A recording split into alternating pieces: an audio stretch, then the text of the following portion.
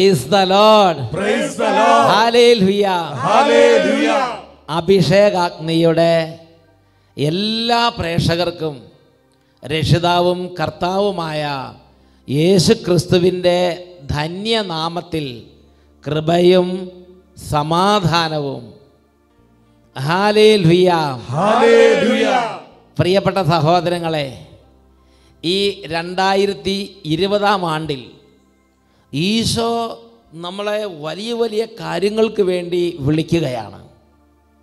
ഇന്ന് നമ്മൾ ചിന്തിക്കുന്ന വിഷയം വ്യർത്ഥമായ ജീവിത രീതികളിൽ നിന്ന് ജീവിക്കുന്ന ദൈവത്തിലേക്ക് തിരിയുവിൻ. വ്യർത്ഥമായ ജീവിത രീതികളിൽ നിന്ന് ജീവിക്കുന്ന ദൈവത്തിലേക്ക് തിരിയുക. ഇത് സ്വർഗം ആഗ്രഹിക്കുന്നൊരു കാര്യമാണ്. നാം ജീവിക്കുന്ന കാലഘട്ടത്തിൽ വളരെ വലിയ അത്ഭുതങ്ങളും അടയാളങ്ങളും നമ്മുടെ കർത്താവ് വർഷിക്കുന്നുണ്ട്. ഒരു അനുഭവം നമുക്ക് ശ്രദ്ധിക്കാം. എൻ്റെ പേര് ജീവൻ. ഞാൻ തൊടുപുഴ ടൗൺ പള്ളി അടവയാണ്. എൻ്റെ കൊച്ചിന് വേണ്ടിയിട്ടാണ് സാക്ഷ്യം പറയാനായിട്ട് ഞാനിവിടെ നിൽക്കുന്നത്. എൻ്റെ ഇളയ മോന് ഇപ്പം 3.5 വയസ്സ് വരെ സംസാരിക്കില്ലായിരുന്നു. അപ്പം ഞങ്ങൾ ഒരു 9 ആദ്യ വെള്ളിയാഴ്ച നിയോഗം വെച്ച്, അതായത് ഈ കുട്ടി ജനിച്ചിട്ട് 3.5 വയസ്സ്. കുട്ടിയുടെ പേരെന്താ? പേര് അലൻ ജോർജ്. ഈ അലൻ ജോർജ് എന്ന് പറയുന്ന ഈ കുട്ടി ജനിച്ചിട്ട് 3.5 വയസ്സ് വരെ സംസാരിക്കില്ല. മാതാപിതാക്കന്മാർക്ക് ഭയങ്കര സങ്കടമായില്ലേ? ജോർജ് കുട്ടി എന്നാണ് വിളിക്കണേ വീട്ടിൽ. ജോർജ് കുട്ടി എന്നാണ് വിളിക്കുന്നത്. പക്ഷെ ജോർജ് കുട്ടിക്ക് മറുപടി ഉത്തരം കൊടുക്കാൻ പറ്റുന്നില്ല, മിണ്ടാൻ പറ്റില്ല. ഇവൻ ഈ ഷൂ ഷൂ ഷൂ എന്ന് നമ്മളെ വിളിച്ചുകൊണ്ട് കയ്യെ പിടിച്ചുകൊണ്ട് പോയി ഓരോ സ്ഥലം കാണിച്ചു തരുള്ളൂ. സംസാരിക്കില്ല. വെള്ളം വേണമെങ്കിൽ ഷൂ ഷൂ എന്ന് കൊണ്ട് കാണിച്ചിട്ട് അവിടെ കാണിക്കും. അപ്പോൾ പിന്നെ നമ്മൾ വെള്ളം എടുത്ത് കൊടുക്കും.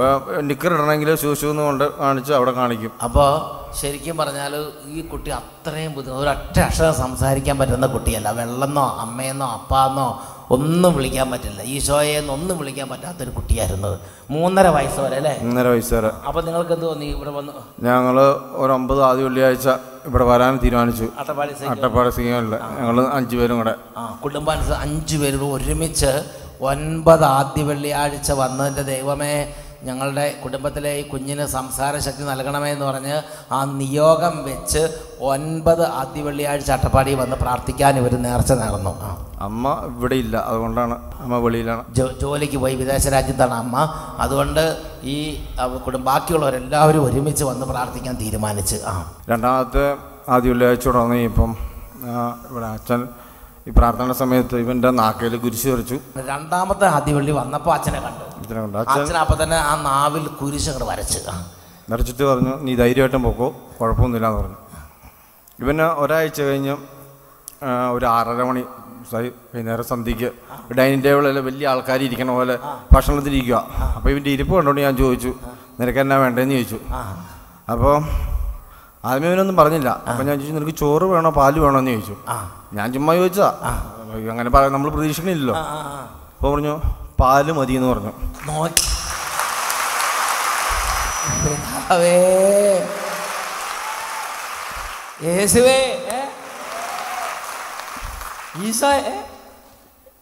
വീണ്ടും ഞാൻ ഇവനോട് ചോദിച്ചു, ജോർജ് കുട്ടി നിനക്ക് എന്നാ വേണ്ടതെന്ന് ചോദിച്ചു.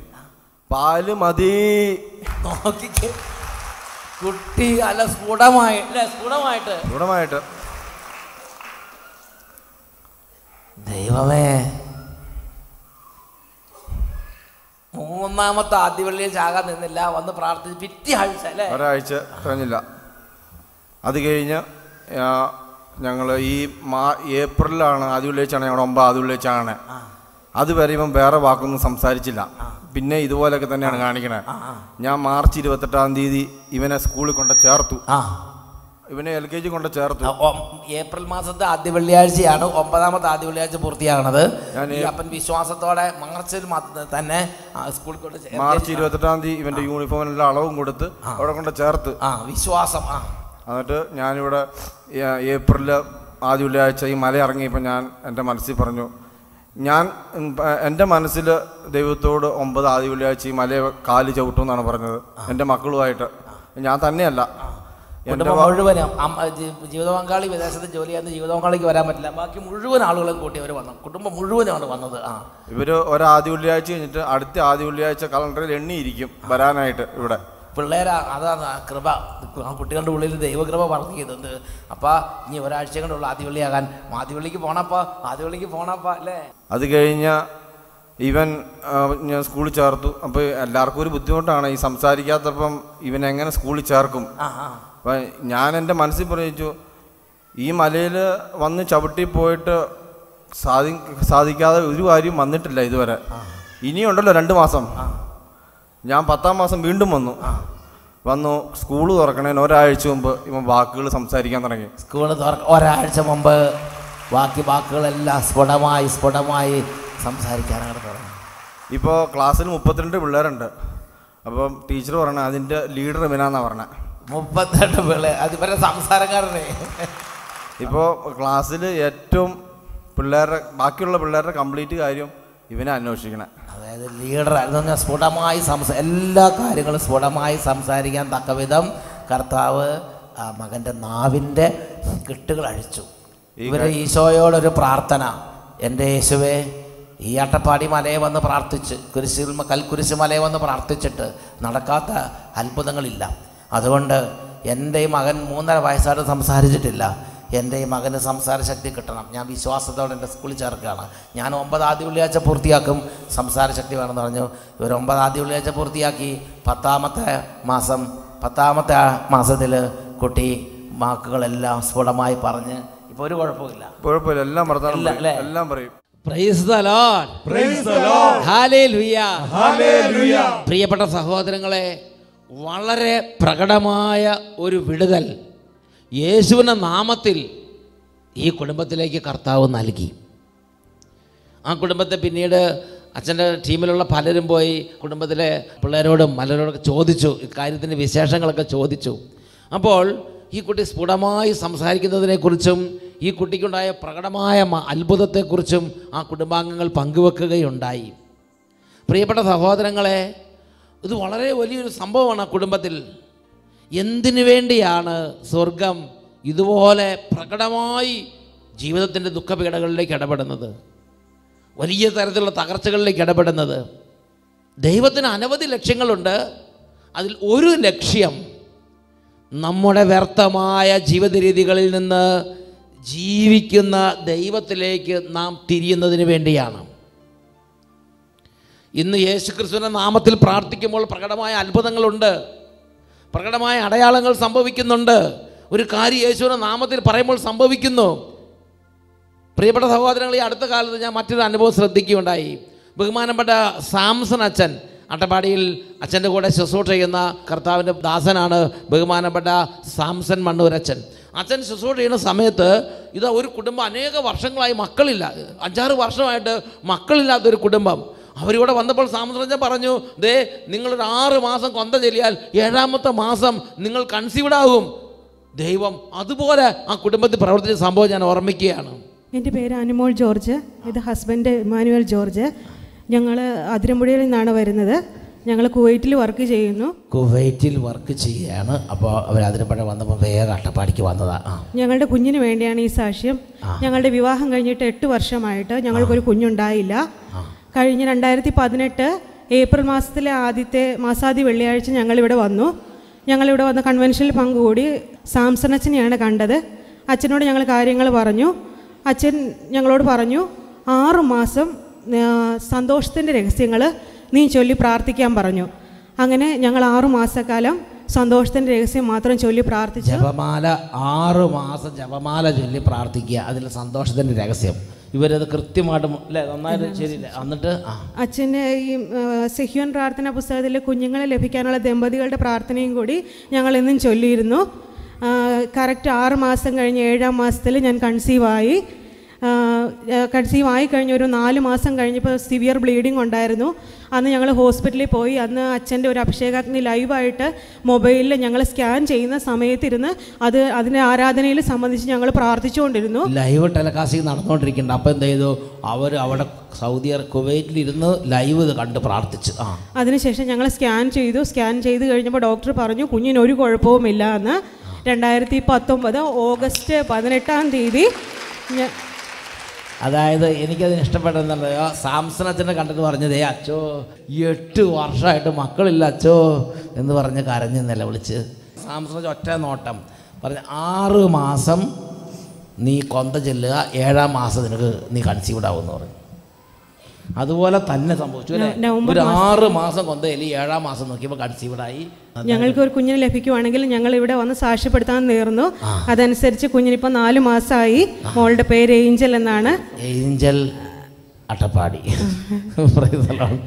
അട്ടപ്പാടി കൊണ്ടുവന്ന് സാക്ഷ്യപ്പെടുത്തുക. അതുപോലെ തന്നെ ഡെലിവറി സിസേറിയൻ ആകുമെന്നാണ് പറഞ്ഞിരുന്നത്. ഞങ്ങൾ ഈ യേശുനാമത്തിൻ്റെ ശക്തി എന്ന് പറഞ്ഞ പുസ്തകം എൻ്റെ ബെഡിൻ്റെ അടിയിൽ തന്നെ ഉണ്ടായിരുന്നു ഡെലിവറി സമയത്തും. പക്ഷേ നോർമൽ ഡെലിവറിയിലൂടെ കുഞ്ഞിനെ നോർമൽ ഡെലിവറി കൊടുത്ത് കർത്താവാണ്. Praise the Lord. Praise the Lord. Hallelujah. Hallelujah. അപ്പസ്തോല പ്രവർത്തനം 9-ാം അധ്യായം 35-ാമത്തെ വാക്യം. Acts chapter 9 verse 35. പത്രോസ് അപ്പസ്തോലൻ ചുറ്റി സഞ്ചരിക്കുന്നതിനിടെ ലിദായിൽ വന്നപ്പോൾ അവിടെ ഐനയാസ് എന്ന ഒരു തളർവാദ രോഗിയോട് പറഞ്ഞു, നസ്രനായ യേശുക്രിസ്തുവിന്റെ നാമത്തിൽ നീ എഴുന്നേറ്റ് നടക്കുക. ഉടനെ ആ തളർവാദ രോഗി എഴുന്നേറ്റ് നടന്നു.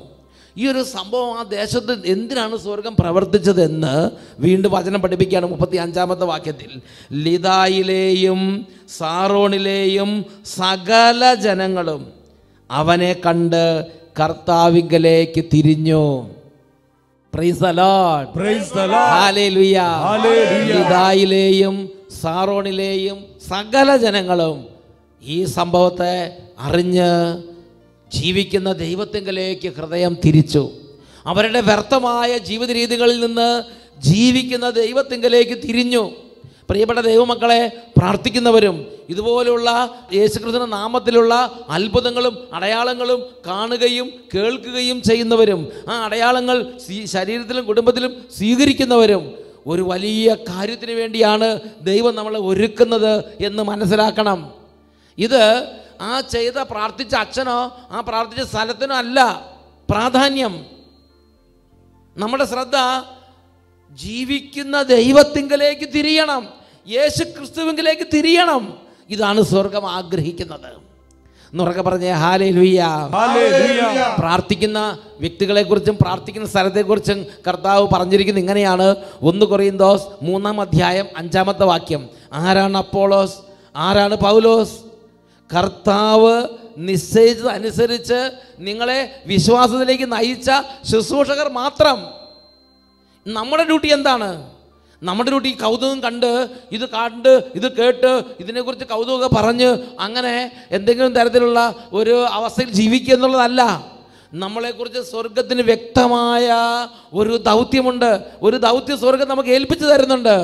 അത് ജീവിക്കുന്നവനായ യേശു ക്രിസ്തുവിലേക്ക് തിരിഞ്ഞ് അവൻ്റെ വേല ചെയ്യുക, അവൻ്റെ നാമത്തിൽ ശുശ്രൂഷ ചെയ്യുക, അവൻ്റെ നാമത്തിൽ എഴുന്നേറ്റ് നിൽക്കുക, ഹൃദയം അവന് വേണ്ടി സമർപ്പിക്കുക.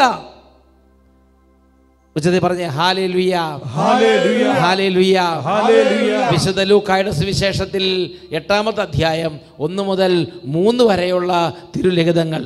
Luke chapter 8 versus 1 to 3.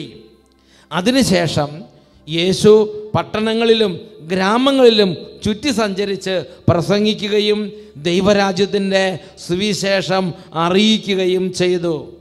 12 പേരും അവനോടുകൂടെ ഉണ്ടായിരുന്നു. യേശു രാജ്യത്തിൻ്റെ സുവിശേഷം പ്രസംഗിച്ച് പലസ്തീനയിലൂടെ കടന്നു പോവുകയാണ്. യേശു തെരഞ്ഞെടുത്ത 12 അപ്പോസ്തലന്മാർ യേശുവിൻ്റെ കൂടെ ഉണ്ടായിരുന്നു. അതുപോലെ ദൈവവിളി സ്വീകരിച്ച വൈദികരും സമർപ്പിതരും ഇന്ന് ശുശ്രൂഷ ചെയ്യുന്നു. മാത്രമല്ല വേറൊരു വലിയൊരു കാര്യം കൂടെ അടുത്ത വാക്യത്തിൽ പഠിപ്പിക്കുന്നുണ്ട്. അശുദ്ധാത്മാക്കളിൽ നിന്നും മറ്റു വ്യാധികളിൽ നിന്നും വിമുക്തരാക്കപ്പെട്ട ചില സ്ത്രീകളും 7 ദുഷ്ടാത്മാക്കൾ വിട്ടുപോയവളും മഗ്ദലന എന്ന് വിളിക്കപ്പെടുന്നവളുമായ മറിയവും ഹെറോദോസിൻ്റെ കാര്യസ്ഥനായ കൂസായുടെ ഭാര്യ യോവന്നായും സൂസന്നയും തങ്ങളുടെ സമ്പത്ത് കൊണ്ട് അവരെ ശുശ്രൂഷിച്ചിരുന്ന മറ്റ് പല സ്ത്രീകളും അവരോടൊപ്പം ഉണ്ടായിരുന്നു. Hallelujah, hallelujah. പ്രിയപ്പെട്ട ദൈവമക്കൾ, എന്താണ് ഇതിൻ്റെ അർത്ഥം? ജീവിതത്തിൽ യേശുക്രിസ്തുവിന് അനുഭവം വന്ന വ്യക്തികൾ അവർക്ക് ദൈവം കൃപയാൽ കൊടുത്തിരിക്കുന്ന കഴിവുകൾ ഉപയോഗിച്ച് താലന്തുകൾ ഉപയോഗിച്ച്, സമയം ഉപയോഗിച്ച് യേശു ക്രിസ്തുവിനെ ശുശ്രൂഷിക്കുകയാണ്, അവനോട് കൂടെ നിൽക്കുകയാണ്. ഇന്ന് എൻ്റെയും നിങ്ങളുടെയും അവസ്ഥ എന്താണ്? ഞാനും നിങ്ങൾ എന്താണ് ചെയ്തുകൊണ്ടിരിക്കുന്നത്? ഇന്ന് നമുക്ക് ചുറ്റിലും പ്രകടമായ അത്ഭുതങ്ങളും അടയാളങ്ങളും പിതാവായ ദൈവം യേശുവിൻ്റെ നാമത്തിൽ ചെയ്യുമ്പോൾ എന്താണ് പിതാവായ ദൈവം ആഗ്രഹിക്കുന്നത്? ഞാനും നിങ്ങളും ഹൃദയം യേശു ക്രിസ്തുവിനെ തുറന്ന് ജീവിക്കുന്നവനായ യേശു ക്രിസ്തുവിനെ സ്വീകരിച്ച് ഈ യേശുവിൻ്റെ നാമത്തിൽ നമ്മൾ ജീവിക്കുന്ന ഈ കാലഘട്ടത്തിൽ യേശുവിന് ശുശ്രൂഷ ചെയ്യണം, യേശുവിൻ്റെ നാമത്തിന് ശുശ്രൂഷ ചെയ്യണം, യേശുവിൻ്റെ നാമത്തെക്കുറിച്ച് 10 പേരെ അറിയിക്കണം. ഞാനും നിങ്ങളും യേശു ക്രിസ്തുവിനോട് ചേർന്ന് നിൽക്കണം. ഒന്നുറക്കെ പറഞ്ഞേ ഹല്ലേലൂയ, ഹല്ലേലൂയ. ഇന്ന് അത്ഭുതങ്ങൾ കാണുമ്പോൾ, അടയാളങ്ങൾ കാണുമ്പോൾ അത് കേട്ട് നിസ്സംഗരായി അങ്ങനെ മുന്നോട്ട് പോകാനല്ല നമ്മുടെ കർത്താവ് ആഗ്രഹിക്കുന്നത്. ഇന്നും ജീവിക്കുന്നവനെ കർത്താവ് നമ്മുടെ മധ്യത്തിലുണ്ട്. അവന് വേണ്ടി നമ്മൾ അവൻ്റെ പക്ഷത്തു നിന്ന് പ്രവർത്തിക്കണം. ഞാൻ ഓർക്കുന്നുണ്ട്, UK ബഹുമാനപ്പെട്ട സോജി ഓലിക്കലച്ചിൻ്റെ അടുത്ത് ചെന്നപ്പോൾ അവിടെ ഉണ്ടായ ഒരു അനുഭവം. നമ്മൾ അങ്ങനെ ഒരു അനുഭവം കണ്ടാൽ, ഹൃദയത്തിൽ ടച്ച് ചെയ്താൽ, നമ്മൾ ഉണർന്നാൽ ദൈവം വളരെ വലിയ കാര്യങ്ങൾ നമ്മുടെ കരങ്ങളിലൂടെ പ്രവർത്തിക്കും. അവിടെ ഒരു യൂണിവേഴ്സിറ്റി സ്റ്റുഡൻറ്റ്, യൂണിവേഴ്സിറ്റിയിൽ പഠിക്കുന്ന ഒരു ചെറുപ്പക്കാരൻ ഇതുപോലെ ഒരു ധ്യാനം കൂടിയപ്പോൾ യേശുവിൻ്റെ ശക്തമായ അനുഭവം ഉണ്ടായി. ആ ശക്തമായ അനുഭവത്തിൽ അദ്ദേഹത്തിൽ യേശു ക്രിസ്തുവിൽ പൂർണ്ണ വിശ്വാസമുണ്ടായി. ആ യൂണിവേഴ്സിറ്റി സ്റ്റുഡൻറ്റ്, ആ യുവാവ് തൻ്റെ ഹൃദയം യേശു ക്രിസ്തുവിന് വേണ്ടി തുറന്നു. അവൻ യേശു ക്രിസ്തുവിന് വേണ്ടി ഹൃദയം സമർപ്പിച്ചു. അവൻ്റെ വ്യർത്ഥമായ ജീവിത രീതികളിൽ നിന്ന് അവൻ ജീവിക്കുന്നവനായ കർത്താവിലേക്ക് അവൻ തിരിഞ്ഞു. പാപ വഴികളെ അവൻ ഉപേക്ഷിച്ചു. ലോക വഴികളിൽ നിന്ന് അവൻ തൻ്റെ ഹൃദയത്തെ യേശുവിന് വേണ്ടി ഒരുക്കി. പ്രിയപ്പെട്ട സഹോദരങ്ങളെ, അങ്ങനെ ഇരിക്കുമ്പോൾ ഏതാണ്ട് കുറച്ച് മാസങ്ങൾ കഴിഞ്ഞപ്പോൾ അവൻ വേറൊരു വാർത്ത കണ്ടു. ഇതാ മറ്റൊരു ധ്യാനം അവൻ വസിക്കുന്ന പട്ടണത്തിൽ നടക്കുന്നു, സ്കൂൾ ഓഫ് ഇവാഞ്ചലൈസേഷൻ നടക്കുന്നു. അപ്പോൾ അവൻ്റെ ഉള്ളിൽ ശക്തമായ ആഗ്രഹം, അവന് അതിന് പോകണം. എന്നാൽ യൂണിവേഴ്സിറ്റിയിലെ ചില കാര്യങ്ങൾ കൊണ്ട്, സിലബസും ടൈം ടേബിളൊക്കെ നിമിത്തം അവന് പോകാൻ പറ്റുന്ന ഒരു കാലഘട്ടമായിരുന്നില്ല ആ കാലഘട്ടം. അപ്പോൾ അവൻ ഈശോയോട് ശക്തമായി പറഞ്ഞു, ഈശോയെ ഞാൻ എന്ത് ചെയ്യണം? പരിശുദ്ധാത്മാവേ ഞാൻ എന്ത് ചെയ്യണം? അപ്പോൾ അവന് സ്കോളർഷിപ്പ് കിട്ടിയ, അല്ലെങ്കിൽ അവൻ എങ്ങനെയൊക്കെ അവൻ്റെ കയ്യിൽ വന്ന കുറച്ച് പണം അവൻ്റെ കയ്യിലുണ്ട്. അവൻ പറഞ്ഞു, എൻ്റെ യേശു ക്രിസ്തുവിൻ്റെ നാമത്തെ 10 പേരെ അറിയിക്കാൻ വേണ്ടി ഞാൻ എൻ്റെ യേശുവിന് വേണ്ടി ഉണർന്ന് പ്രവർത്തിക്കും. അവൻ്റെ യൂണിവേഴ്സിറ്റിയിൽ പഠിക്കുന്ന വേറൊരു കൂട്ടുകാരൻ്റെ അടുത്തേക്ക് ചെന്നു. ആ കൂട്ടുകാരനോട് പറഞ്ഞു, എനിക്ക് എൻ്റെ ബാച്ചിൽ, എൻ്റെ ക്ലാസ്സിൽ ഇപ്പോൾ ഇതാണ്, നിനക്ക് അവധിയുള്ള സമയമല്ലേ, ഇപ്പോൾ ഒരു ധ്യാനം ഇവിടെ നടക്കുന്നുണ്ട്, നീ ആ ധ്യാനത്തിൽ പോയി കൂടി എന്താ കുഴപ്പം? നിൻ്റെ ഫീസ് ഞാൻ അടച്ചോളാം. അങ്ങനെ ഈ ചെറുപ്പക്കാരൻ മറ്റു ചെറുപ്പക്കാരനെ ആ ചെറുപ്പക്കാരൻ പറഞ്ഞു, എനിക്ക് വലിയ താല്പര്യമൊന്നുമില്ല, ഞാൻ ഇവിടുന്ന് അവധിക്കാലത്ത് അടിച്ചു പൊളിക്കാൻ പോവുകയാണ്. അപ്പോൾ ഈ ചെറുപ്പക്കാരൻ പറഞ്ഞു, അങ്ങനെയല്ല, ഞാൻ ധ്യാനം കൂടിയതാണ്, എനിക്ക് നല്ല അനുഭവം കിട്ടി, അതുകൊണ്ട് നിൻ്റെ ഫീസ് ഞാൻ അടയ്ക്കാൻ പോവുകയാണ്. വേറൊന്നും കൊണ്ടല്ല, നിന്നോടുള്ള സ്നേഹം കൊണ്ടും ഈശോയോടുള്ള സ്നേഹം കൊണ്ടുമാണത്. എൻ്റെ കർത്താവിനെ നിർബന്ധിക്കുന്നു, അതുകൊണ്ട് നീ എന്നെ നിരസിക്കരുത് എന്ന് പറഞ്ഞ് ആത്മാർത്ഥമായി ഈ ചെറുപ്പക്കാരൻ പോയി ആ സ്നേഹിതൻ്റെ ആ ഫീസ് കെട്ടി രജിസ്റ്റർ ചെയ്തു. പ്രിയപ്പെട്ട സഹോദരങ്ങളെ, ആ സ്നേഹിതൻ പാകിസ്ഥാനിൽ നിന്ന് ലണ്ടനിൽ പഠിക്കാൻ വന്നിരിക്കുന്ന, അല്ലെങ്കിൽ UK പഠിക്കാൻ വന്നിരിക്കുന്ന ഒരു യൂണിവേഴ്സിറ്റി സ്റ്റുഡൻ്റാണ്. ആ ചെറുപ്പക്കാരൻ എന്തായാലും പരിശുദ്ധാത്മാവിൻ്റെ പ്രവർത്തനം ഉണ്ടായി. ആ ചെറുപ്പക്കാരൻ പോയി സ്കൂൾ ഓഫ് ഇവാഞ്ചലൈസേഷൻ എന്ന ആ ഒരു യുവജന ധ്യാനത്തിൽ പങ്കുചേർന്നു. ആ ധ്യാനത്തിൽ വെച്ച് ആ ചെറുപ്പക്കാരൻ്റെ മേൽ ദൈവത്തിൻ്റെ ആത്മാവ് ശക്തമായി പ്രവർത്തിച്ചു. ദൈവം ആ ആത്മാവിനെ തൊട്ടു, ആ ഹൃദയത്തെ, ആ മകനെ ദൈവം സ്പർശിച്ചു. ആ ചെറുപ്പക്കാരനും അദ്ദേഹത്തിൻ്റെ ഹൃദയം ഈശോയ്ക്ക് വേണ്ടി സമർപ്പിച്ചു, ജീവിതം ഈശോയ്ക്ക് വേണ്ടി സമർപ്പിച്ചു. പ്രിയപ്പെട്ട സഹോദരങ്ങളെ, UK നിന്ന് അദ്ദേഹം പഠനം പൂർത്തിയാക്കി പാകിസ്ഥാനിലേക്ക് പോകുമ്പോൾ, പാകിസ്ഥാനിൽ അദ്ദേഹം പോകുന്ന സമയത്ത് അദ്ദേഹം ഇങ്ങനെയാണ് കർത്താവിനോട് പറഞ്ഞത്, എൻ്റെ കർത്താവേ, ഞാൻ UK പഠനം പൂർത്തിയാക്കി പാകിസ്ഥാനിലേക്ക് പോവുകയാണ്. ഞാൻ പാകിസ്ഥാനിൽ ചെല്ലുമ്പോൾ എൻ്റെ കർത്താവിന് വേണ്ടി എനിക്ക് അവിടെ സാക്ഷ്യം വഹിക്കണം. അങ്ങനെ ആ മകൻ പാകിസ്ഥാനിലേക്ക് ചെന്നു. അവിടെ ചെന്ന് അദ്ദേഹത്തിന് അറിയാവുന്ന പട്ടണങ്ങളിലും അദ്ദേഹത്തിന് അറിയാവുന്ന പ്രദേശങ്ങളിലും അദ്ദേഹം നടന്ന് ദൈവരാജ്യ വേല ചെയ്യാൻ തുടങ്ങി. പ്രിയപ്പെട്ട സഹോദരങ്ങളെ, അതിനുശേഷം അവിടെ വലിയ വിധത്തിൽ അട്ടപ്പാടിയിലെ ശുശ്രൂഷകൾ, സെഹിയോനെ ശുശ്രൂഷകൾ സംഘടിപ്പിക്കുകയും ലാഹോറിലും പരിസര പ്രദേശങ്ങളിലും അനേക സ്ഥലങ്ങളിൽ, യൂണിവേഴ്സിറ്റികളിൽ, ക്യാമ്പസുകളിൽ, കോളേജുകൾ, ക്യാമ്പസുകളിൽ യേശുക്രിസ്തുവിനുള്ള വചന ശുശ്രൂഷകൾ, ആ പ്രദേശത്തുള്ള ആളുകൾക്ക് വേണ്ടി വചന ശുശ്രൂഷ സംഘടിപ്പിച്ച് UK നിന്നും മറ്റ് പല രാജ്യങ്ങളിൽ നിന്നും ശുശ്രൂഷകരെ കൊണ്ടുപോയി അവിടെ ശുശ്രൂഷ ചെയ്ത് വളരെ വലിയ കാര്യങ്ങൾ സംഭവിക്കാൻ, ഒരുപാട് പേർക്ക് വിശ്വാസത്തിലേക്ക് വരാൻ, ആത്മീയ ഉണർവിലേക്ക് വരാൻ, പ്രത്യേകിച്ച് യൂണിവേഴ്സിറ്റി സ്റ്റുഡൻസിന്, കോളേജ് സ്റ്റുഡൻസിന് ആത്മീയ ഉണർവിലേക്ക് വരാൻ സാഹചര്യം ഒരുങ്ങുകയും ചെയ്തൊരു കാര്യം സംഭവിച്ചത് ഞാൻ ഓർമ്മിക്കുകയാണ്. പ്രിയപ്പെട്ട സഹോദരങ്ങളെ, ഇന്ന് ആ ചെറുപ്പക്കാരൻ വീണ്ടും അവിടെ നിൽക്കുന്നില്ല, അദ്ദേഹം ഓസ്ട്രേലിയയിലേക്ക് പോയി. ഓസ്ട്രേലിയയിൽ തീക്ഷ്ണമായിട്ട് പ്രവർത്തിക്കുകയാണ്. അപ്പം നോക്കിക്കേ, ഒരു വ്യക്തി യേശുക്രിസ്തുവിനെ അറിഞ്ഞു, ഒരു അത്ഭുതം അല്ലെങ്കിൽ ഒരു അനുഭവം. ഈശോ ഒരു പ്രദേശത്ത് പ്രവർത്തിക്കുമ്പോൾ നിത്യജീവന് നിയോഗം ലഭിച്ച ആത്മാക്കളെ ഉണർത്തുന്ന സമയമാണ്. അത് കാണുകയും കേൾക്കുകയും ചെയ്താൽ അത് കണ്ടു കേട്ട് മിണ്ടാതെ പോകരുത്. അത് കാണുമ്പോൾ യേശുക്രിസ്തു ഇന്നും ജീവിക്കുന്നുണ്ടെന്നും അവന് വേണ്ടി എൻ്റെ ഹൃദയം തുറക്കാൻ സ്വർഗം എന്നെ വിളിക്കുന്നുവെന്നും അറിഞ്ഞ് നമ്മുടെ ഹൃദയം ഈശോയ്ക്ക് വേണ്ടി തുറക്കണം. നമ്മുടെ ഹൃദയം അതൊരു യൂണിവേഴ്സിറ്റി സ്റ്റുഡൻ്റ് ആയിരിക്കാം, അതൊരു കോളേജ് സ്റ്റുഡൻറ്റോ അല്ലെങ്കിൽ സ്കൂളിൽ പഠിക്കുന്ന കുട്ടിയോ, അതല്ലെങ്കിൽ ഒരു അധ്യാപകനോ ഒരു വിദ്യാർത്ഥിയോ ഒരു പ്രായമുള്ളവനോ രോഗിയോ ആരുമാകട്ടെ, ഏത് ജീവിതാന്തസ്സിൽപ്പെട്ട ആളാകട്ടെ, ഏത് പ്രായത്തിൽപ്പെട്ട ആളാകട്ടെ, ഏത് അവസ്ഥയിൽപ്പെട്ട ആളാകട്ടെ, ഏത് രാജ്യത്തിരിക്കുന്ന ആളാകട്ടെ, നിത്യജീവൻ്റെ സമയമാകുമ്പോൾ, സമയം പൂർത്തിയാകുമ്പോൾ എനിക്ക് നിങ്ങൾക്ക് വേണ്ടി ദൈവം എൻ്റെയും നിങ്ങളുടെ ആത്മാവിനെ തൊട്ട് വിളിക്കും. സമയമായി, തിരിച്ചു വരിക. പ്രിയപ്പെട്ട സഹോദരങ്ങളെ, അന്ന് എൻ്റെയും നിങ്ങളുടെ ഹൃദയം ഈശോയ്ക്ക് സമർപ്പിക്കണം. നിങ്ങളുടെ ഉറക്കെ പറഞ്ഞ ഹല്ലേലൂയ, ഹല്ലേലൂയ. ആ കൃപയുടെ സമയം തിരിച്ചറിഞ്ഞാൽ, പ്രത്യേകിച്ച് ഇങ്ങനെയുള്ള അത്ഭുതങ്ങളും അടയാളങ്ങളും നടക്കുന്ന സമയത്ത് എൻ്റെ നിങ്ങളുടെ ആത്മാവിനെ ദൈവം വിളിക്കുന്ന കൃപയുടെ സമയമാണ് ഞാൻ നിങ്ങൾ മനസ്സിലാക്കണം. ആ സമയത്ത് ഹൃദയം കഠിനമാക്കരുത്, ആ സമയത്ത് ഹൃദയം കഠിനമാക്കരുത്.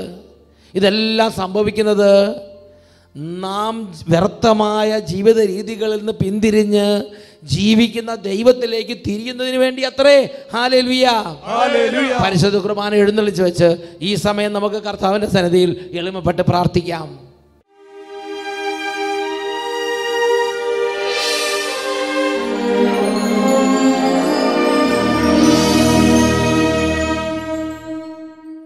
Praise the Lord. Praise the Lord. Hallelujah. Hallelujah. പ്രിയപ്പെട്ട ദൈവമക്കളെ, മുട്ടിന്മേൽ നിന്ന് ഈ സമയം നമുക്ക് പ്രാർത്ഥിക്കാം. ഇതാ നമ്മുടെ കർത്താവായ ഈശോ.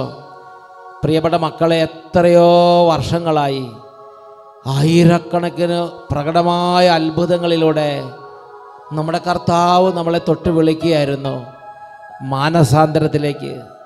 വ്യർത്ഥമായ ജീവിത രീതികളിൽ നിന്ന് ജീവിക്കുന്നവനായ കർത്താവിലേക്ക് നമ്മളെ വിളിച്ച നമ്മുടെ ദൈവം, അവിടുന്ന് വിശുദ്ധ ലിഖിതത്തിൽ അരുളി ചെയ്തൊരു കാര്യം എൻ്റെ ഓർമ്മയിൽ വരികയാണ്.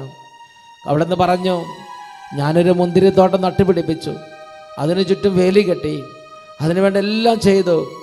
ഇനി ഞാൻ എന്താണ് ഈ മുന്തിരിത്തോട്ടത്തിന് വേണ്ടി ചെയ്യേണ്ടത്? അവിടുന്ന് ചോദിക്കുകയാണ്. ഇന്ന് എന്നെയും നിങ്ങളെയും കണ്ട് ജീവിക്കുന്നവനായ കർത്താവ്, സ്വർഗത്തിലെ ദൈവം വേദനയോടെ ചോദിക്കുന്നൊരു കാര്യമുണ്ടായിരിക്കും. ഈ ഒരു ആത്മാവിൻ്റെ മാനസാന്തരത്തിന് വേണ്ടി വചനം അയച്ചു, ആത്മാവിനെ നൽകി, കൃപകൾ നൽകി, പ്രകടമായ അത്ഭുതങ്ങളിലൂടെ സംസാരിച്ചു. ഇനിയും ഞാൻ എന്താണ് ഈ ആത്മാവിന് വേണ്ടി ചെയ്യേണ്ടത്? മകനെ, മകളെ, ഈ സമയം അല്പം ഒന്ന് എളിമപ്പെടാം, കരങ്ങൾ കൂപ്പി പിടിക്കാം. ദൈവം വിശുദ്ധ ലിഖിതങ്ങളോട് സംസാരിക്കുകയാണ്. ദൈവം നമ്മുടെ ആത്മാവിനോട് സംസാരിക്കുകയാണ്.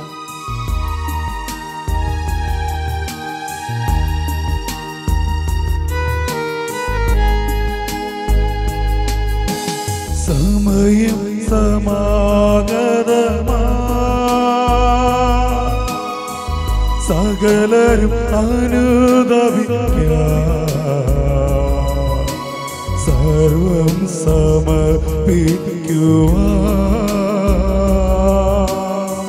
സകലരുമണഞ്ഞിടുവിൻ.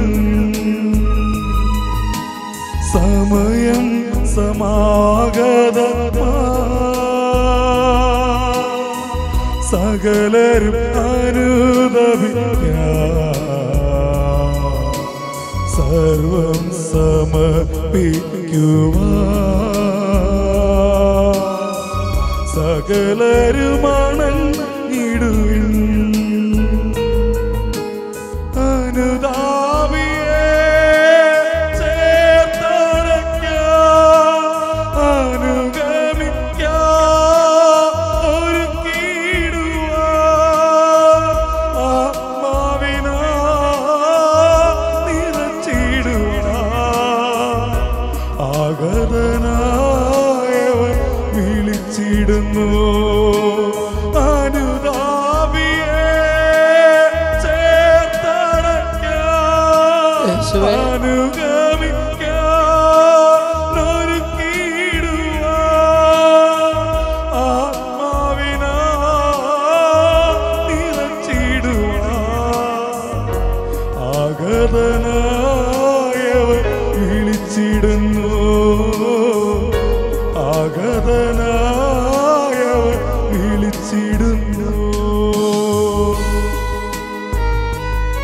കർത്താവേ, അവിടുന്ന് അത്ഭുതങ്ങളിലൂടെയും അടയാളങ്ങളിലൂടെ സംസാരിച്ചപ്പോൾ എൻ്റെ ആത്മാവിൽ നിന്ന് അവിടുന്ന് എന്ത് പ്രത്യുത്തരമാണ് പ്രതീക്ഷിച്ചത്? ഞാൻ എന്താണ് ചെയ്യേണ്ടത് കർത്താവേ?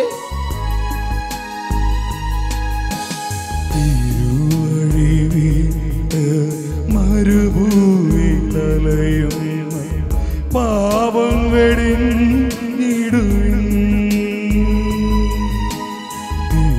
തിരുവഴിവിട്ട് മരുഭൂമിയിലലയുന്ന പാപം വെടിഞ്ഞിടുവിൻ, സ്വയമേ ചമയ്ക്കുന്ന ഗേഹം വെടിഞ്ഞ തിരുഗൃഹവാണിടുവിൻ,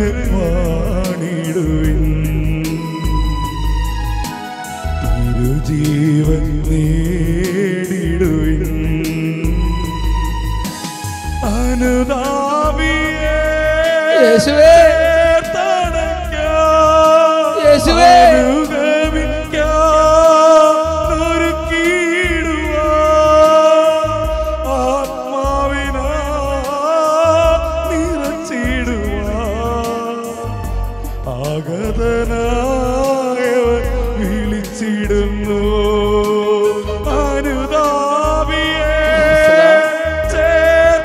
സ്പർശിക്കണമേ കർത്താവ്, ഇപ്പോൾ ഇടപെടണമേ കർത്താവ്. യേശുവേ,